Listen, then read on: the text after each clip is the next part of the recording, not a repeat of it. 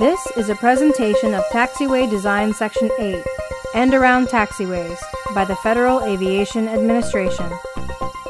This section explains how to design end-around taxiways, or EATs, which must be pre-approved by the FAA Office of Airport Safety and Standards. Submit projects for approval through your local FAA Airport's regional or district office.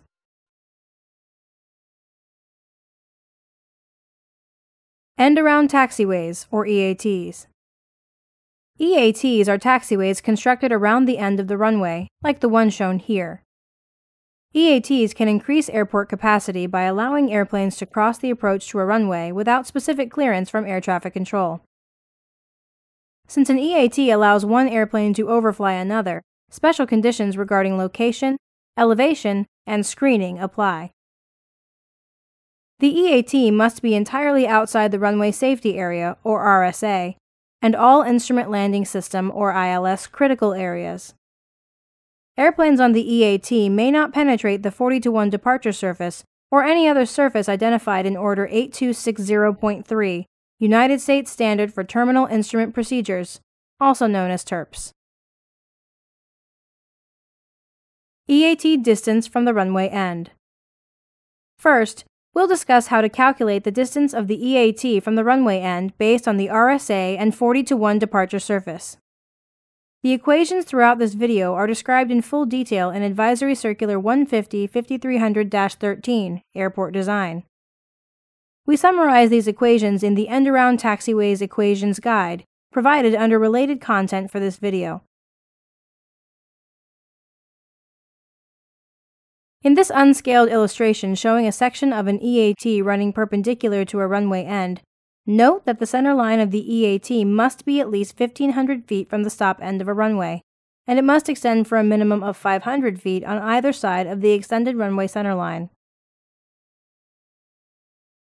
Tail height and the departure surface. The tails of airplanes on the EAT must not penetrate the 40:1 departure surface. This design example, based on Airplane Design Group 2, or ADG2, shows an unscaled elevation view of an airplane on the EAT.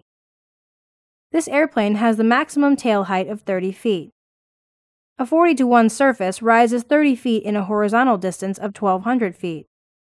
Assuming the EAT is at the same elevation as the end of the runway, the airplane must be 1,200 feet from the end of the runway to avoid surface penetrations while the airplane is under the departure surface.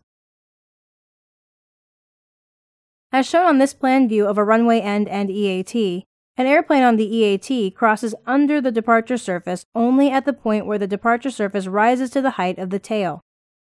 In this example, this point is 1,200 feet from the end of the runway and joins the EAT where it is 1,500 feet from the end of the runway. This unscaled elevation view of an airplane on an EAT shows an ADG3 airplane with the maximum tail height of 45 feet. In this example, the 1,500-foot requirement does not influence the EAT design because the departure surface takes 1,800 feet to rise 45 feet. Of course, if the elevation of the EAT is higher or lower than the end of the runway, the required horizontal distance from the end of the runway will be greater or less than 1,800 feet. This plan view shows an EAT that is 1,800 feet from the end of the runway for its entire path under the departure surface.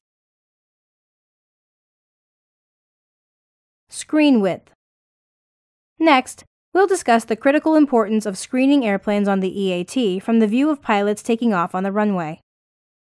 A pilot could unnecessarily abort takeoff if an airplane on the EAT is visible and appears to be crossing the runway.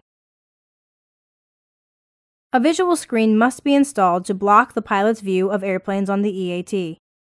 As shown on this plan view, the visual screen must be installed between the end of the RSA and the EAT. In addition, do not locate the screen in any Taxiway Object Free Area, or TOFA, or ILS Critical Area. It must not penetrate the Inner Approach Object Free Zone, or OFZ, the approach light plane, any visual aid surfaces, or any other TIRPS surfaces. To calculate the required width of the screen, start by defining the half width of the screen. To do this, establish the V1 point, or the point at which the airplane reaches V1 speed. For EAT design purposes, the V1 point is assumed to be located at 40% of the runway length, or DV, from the stop end of the runway. Next, draw a line from the V1 point through the far side of the entrance taxiway closest to the end of the runway at the holding position. The half width of the screen, or DE/2, is equal to the distance from the runway center line to the hold line, or DH, times the sum of the distance from the runway end to the screen, or DS, divided by DV plus 1.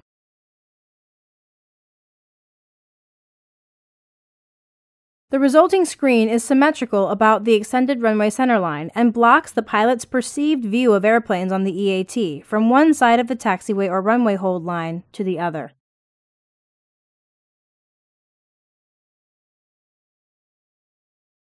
Screen height. Research shows that the visual screen must be high enough to hide the engine nacelle of an airplane on the EAT from the pilot's eye at the V1 point. This unscaled elevation view shows the stop end of the runway and the EAT centerline. At the V1 point, the point on the runway that is the distance dV from the end of the runway, the placement of the top of the EAT screen blocks the pilot's view of the nacelle of the airplane on the EAT. This unscaled elevation view shows the stop end of the runway and the EAT centerline at a lower elevation. To find the required height of the screen above grade, first calculate the slope of the imaginary line from the pilot's eye at the V1 point to the top of the engine nacelle of an airplane on the EAT. This slope is the difference in elevation between the pilot's eye at the V1 point and the top of the engine nacelle of an airplane on the EAT, divided by the sum of the horizontal distance between the V1 point and the EAT centerline, or DEAT plus DV, where DEAT is the distance from the stop end of the runway to the EAT centerline. Use the dimensions described in the AC and as shown here to find the slope from the pilot's eye to the top of the screen, including elevation V1, the elevation of the runway centerline at the V1 point, HI, the height of the pilot's eye above the runway,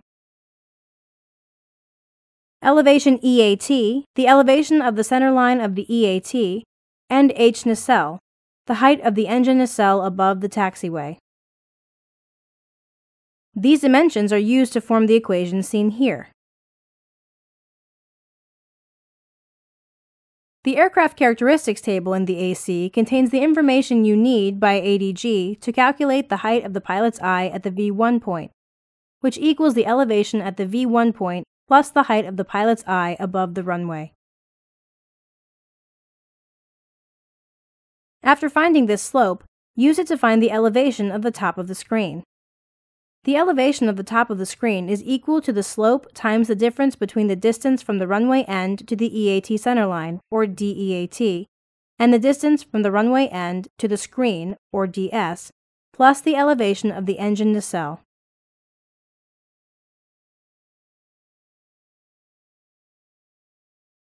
The height of the screen above grade is equal to the difference between the elevation of the top of the screen and the elevation of the ground at the screen. To find the required height at your airport, use the data and dimensions presented here and ADG data in the AC to determine the required height of the EAT screen.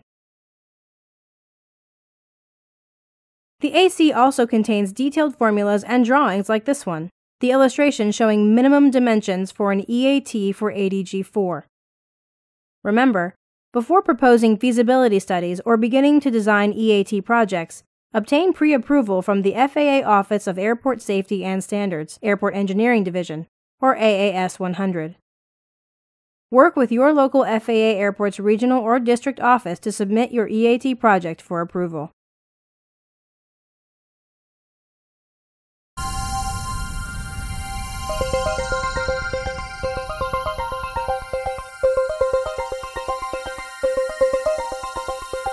This has been a presentation of Taxiway Design Section 8, End Around Taxiways, by the Federal Aviation Administration. produced by Joint Venture Solutions.